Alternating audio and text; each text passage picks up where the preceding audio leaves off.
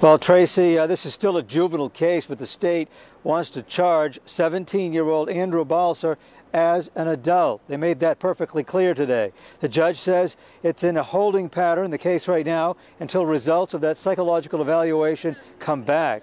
Now, Balcer is accused of killing his parents, Antonio and Alice Balcer, both 47 years old, at their Winthrop home on Halloween. He will turn 18 years old in just a couple of weeks. The case documents remain sealed tonight, so we still don't know how the couple was killed or what the possible motive might have been here. Lawyers on both sides of this say it is a very involved case. There's a lot of work to be done, a lot of lab work, a lot of investigation.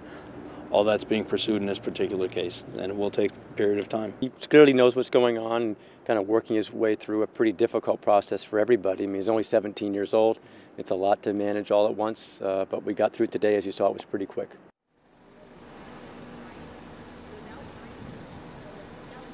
Now, the Balcer psychological evaluation is going to be done on September 7th, but the judge expects that the results and the next court appearance here in this case won't happen until the new year.